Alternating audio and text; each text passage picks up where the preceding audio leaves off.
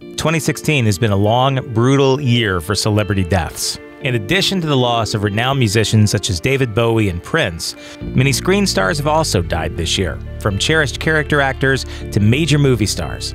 Here's a look back at the actors and actresses who passed away in 2016. Alan Rickman.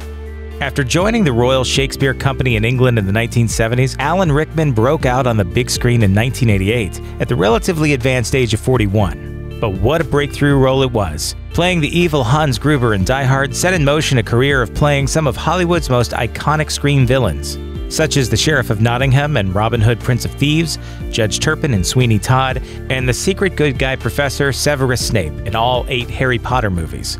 Rickman died at age 69 after a battle with pancreatic cancer. Gene Wilder.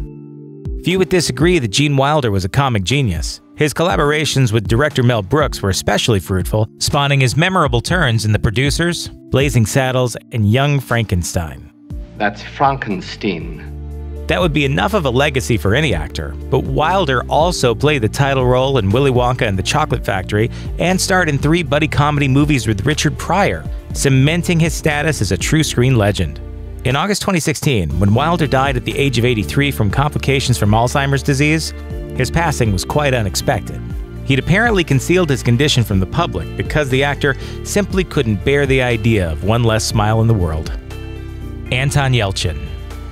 This Russian-American actor was just beginning to emerge as a major young talent, earning critical praise for his work in Green Room and the Star Trek franchise, among other films. But he tragically passed away at the age of 27 when his vehicle rolled down his driveway and pinned him against a brick pillar in a bizarre accident at his home.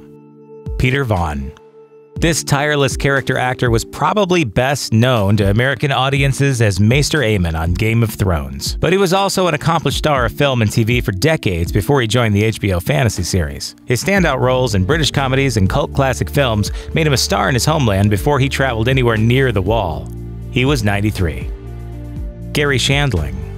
One of the most prominent stand-up comedians of the 1980s and a pioneer of the observational comedy style, Garry Shandling went on to co-create and star in 2 of the most forward-thinking TV comedies ever made, his self-titled sitcom and his mockumentary-style dramedy The Larry Sanders Show. Shandling would go on to make a formidable big-screen career for himself too, but it's his TV work which made him a pop culture icon before his death at his home at the age of 66.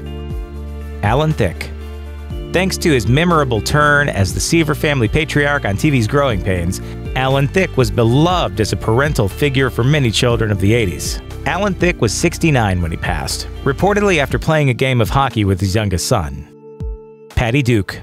At the age of just 16, Patty Duke became the youngest ever Academy Award winner for her role as Helen Keller in 1962's The Miracle Worker, and a year later, she began her small screen turn as identical cousins on the self-titled Patty Duke Show. Her career in film, television, and stage would be long-lived, and she passed on her acting gene to her son, Sean Astin of Lord of the Rings fame. Duke was also a vocal advocate for mental illness awareness after being diagnosed with bipolar disorder. She died of sepsis at the age of 69.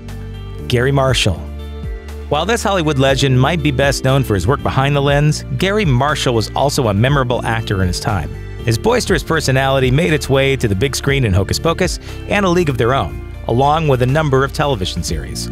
Marshall died at the age of 81. Kenny Baker. For Star Wars fans, Kenny Baker's face wasn't the most recognizable part of his presence. He was the actor who brought life to R2-D2 in 6 of the Star Wars films, and became an icon of that franchise. Before visiting a galaxy far, far away, though, he was known for his work as a circus clown and comedian. He was 81 when he passed away after a long illness. Jon Polito.